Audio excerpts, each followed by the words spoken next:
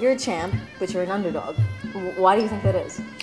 I think it's my, just the way I carry myself, maybe. Mm-hmm. I don't know if people take my kindness for a weakness, mm-hmm. or what, but, you know, I'm a little guy. I'm not a big mouth, I'm not brash, you know.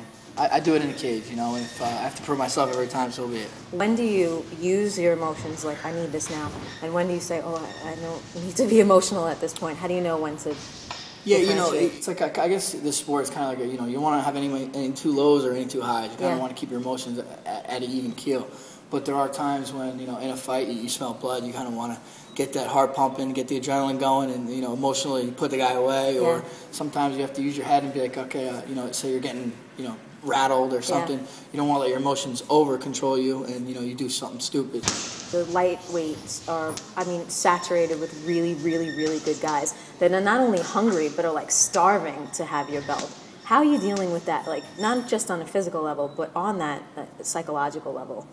Yeah, it's tough. You know, every fight, there's more pressure. Every time you defend the title, there's more pressure. There's more eyes on you. There's more people wanting your belt. But I mean, that's the profession I chose. It's the position I'm in. And you know, if you want to be one of the best, you know, champions out there, that's the stuff you have to deal with. There's this huge evolution in the way that MMA fighters are just becoming extremely creative.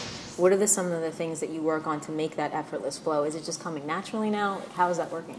You know, in the beginning it's tough because, you know, you're doing stuff, you know, from boxing to Muay Thai to wrestling, and the transitions between, they're not the smoothest, you know, but that's why you got, you know, I got my coaches, I got Phil, I got Mark, I got Ricardo, and it's great because we all work together, you know, very good. No one has egos. They all bounce stuff off each other, and that helps with those situations where, you know, we're transitioning from stand-up to the ground to, you know, back to stand-up. It's just listening to them, you know, and it's drilling a lot, just being balanced, and it's timing. That's really it. You know, you're not going to go out there first time Phil shows me something, and I don't look too pretty doing it. How have you seen yourself evolve from 2005 till now?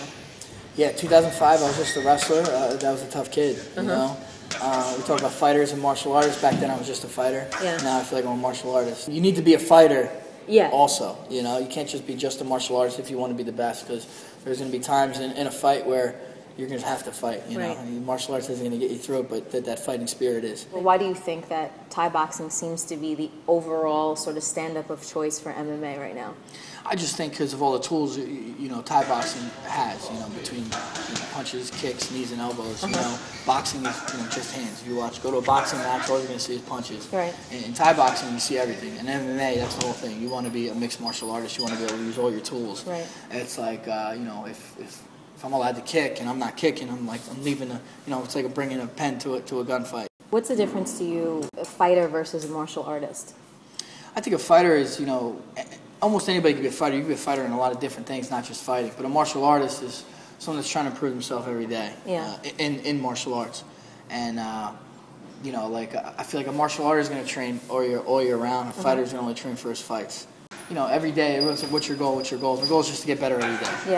And if I do that, all the accomplishments and all the titles will all come with it. I'm Phoenix Carnivale. This is At The Watt with Frankie Edgar. We'll see you next time.